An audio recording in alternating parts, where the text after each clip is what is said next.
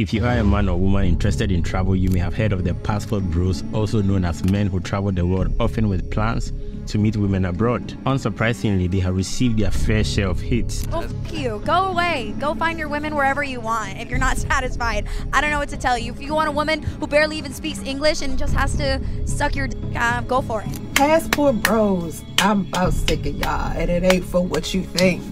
Why I always gotta be the villain? Why I got to always be the villain? Why I got to be the one that everybody mad at for speaking the truth? My bad. I'm not sorry. I'm lying. Here's the truth. Dude, I want you to find the type of woman that you want. Where's your self-esteem at, bro? Like, if you really had some self-esteem and something really going on for yourself, you'd make better choices in women, bruh. It's women everywhere. In the United States, you literally don't have to hop a boat or a pigeon. It's really women inside of the United States who are dumb enough to date you. Beautiful too. Out here submitting.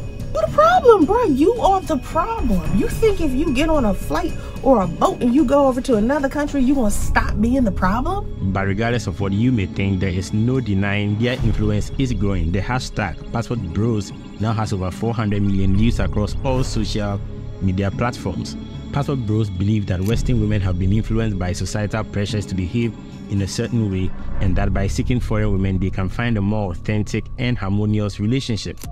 Why you think they so mad at the Passport Bros? Dudes that they didn't want anyway. You know why they're mad? Because they are terrified that those dudes is gonna fly to another country. They're gonna see how those women act. They're gonna see how those women treat the men. They're gonna experience how those women treat them. And then they're gonna come back and tell us. And then we're gonna look at them and say, wait a minute.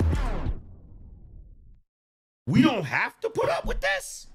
They also understand that the West, particularly the United States, is a sinking ship both financially and culturally, and so choose to live in countries where their money goes a long way and they are treated with more respect, particularly by women. You pay attention to the Passport Bros, like they're getting women from like the DR, Colombia, yes, the Philippines, Thailand, like women that can speak very little English, women that don't have education, women that need them. Hold up, what you say about the Filipinas only understanding very little English? Listen to this video, girl. I'm gonna give you a rundown, okay? Filipinas with very little education. Oh, honey, please tell me that you can only speak about us if you can be better than us. And clearly, you are so insecure because we take care of your man better than you. Stop throwing shades to Filipinas because we are stealing your boyfriend. Now, one controversial statement is that the Passport Bros also understand that their lives will be much better in places like Eastern Europe and Southeast Asia because the population, especially the women, are far less damaged. Now, I mean, although biased, many from Western countries, primarily the United States, express their frustration with the unfavorable dating scene in their home country and so travel in hopes of improving their options and finding a more, well, quote-unquote, traditional woman.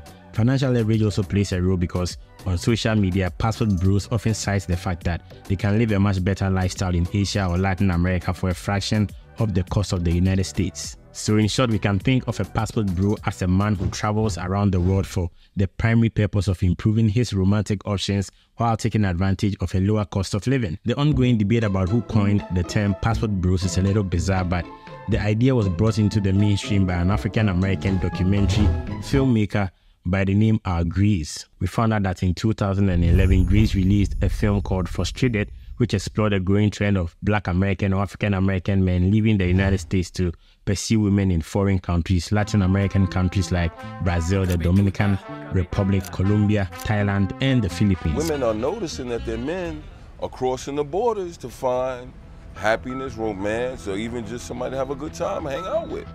I come to Brazil, I sit down at the table, I order food. Young lady places a drink in front of me, opens my straw, puts it in my glass, and I'm chilling. Doesn't make her less of a woman, doesn't make me more of a man.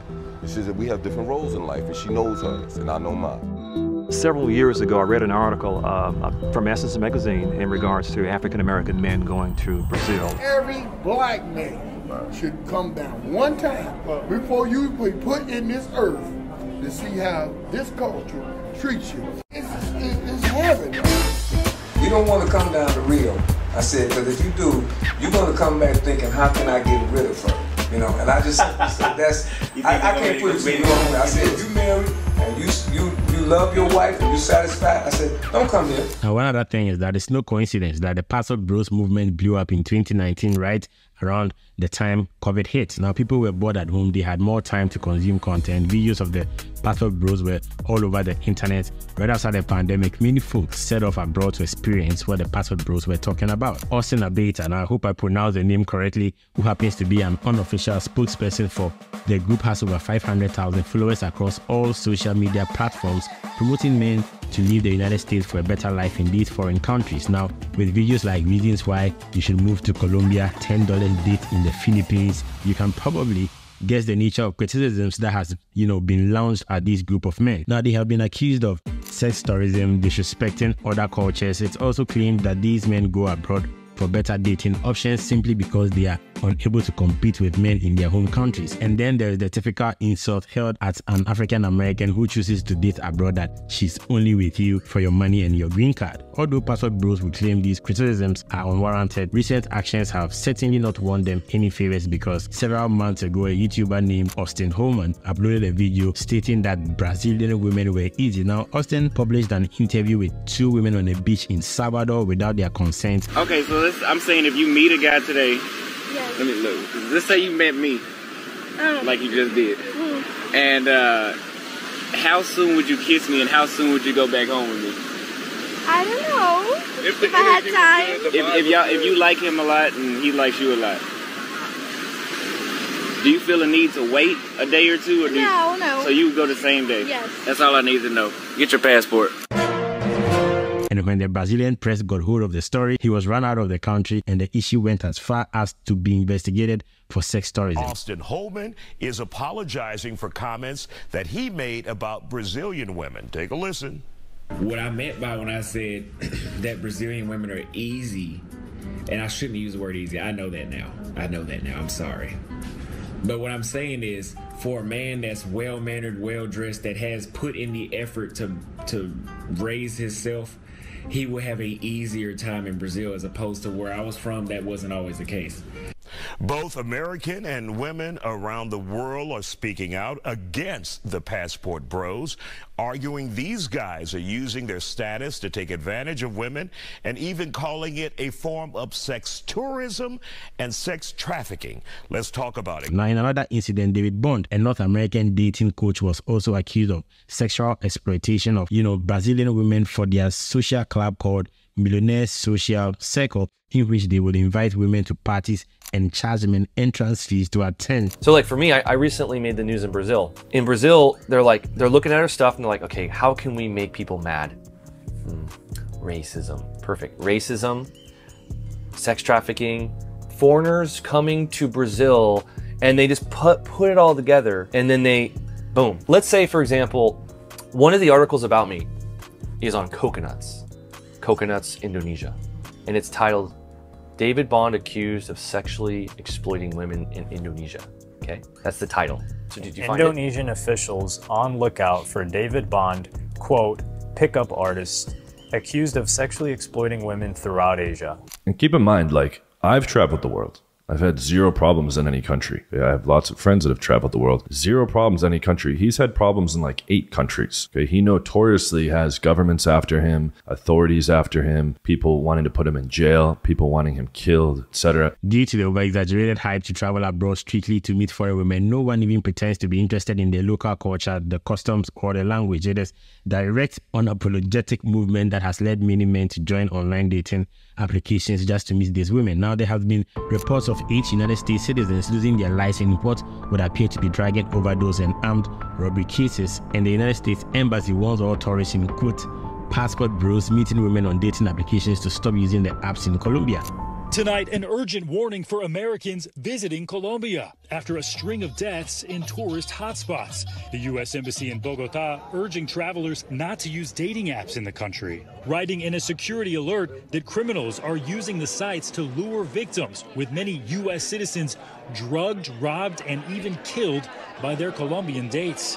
Embassy officials confirming the deaths of at least 8 Americans traveling in Medellin, possibly linked to the apps. We see that because many passport bros are less interested in dating American women due to theories like the rise of feminism, the unfavorable divorce laws, the career obsession, and unrealistic standards. That's why it's not surprising that many women in the United States do not sympathize with the news of passport bros losing their lives in these countries. I know there's a collective "we told you so" coming out of the black women community. I can tell you that much. Y'all are going over there looking for submissive wives, and they are setting you up with their non-submissive men. Hey, yeah, maybe stay your asses home. Just saying. Personally, I think the escapades of the passport bros attracts too much negative attention. So if you're a man who is interested in traveling abroad, my advice would be to avoid this movement. Now, there are a lot of like-minded travel communities all over social media, Twitter, Facebook, Telegram, which are non-passport bro communities to choose from. Though I'm not against, men traveling abroad and dating foreign women, I don't see the benefit of shouting it from the rooftops either. Generally, I think bad quality content that isn't particularly helpful when the message is foreign women are better because they seem to like me better is what the propaganda is entirely about. Men have been meeting women while traveling since time immemorial, and it's not a trend likely to fade anytime soon. However, let me know what you think about this movement entirely. Do you side or disagree with the ethics of the passport bros? Let me know in the comments. My name is Your Heritage. I'm a traveler and explorer currently exploring my country, Ghana. Check out Be Social app, an app that focuses on monetization and discovery of content created from Africa.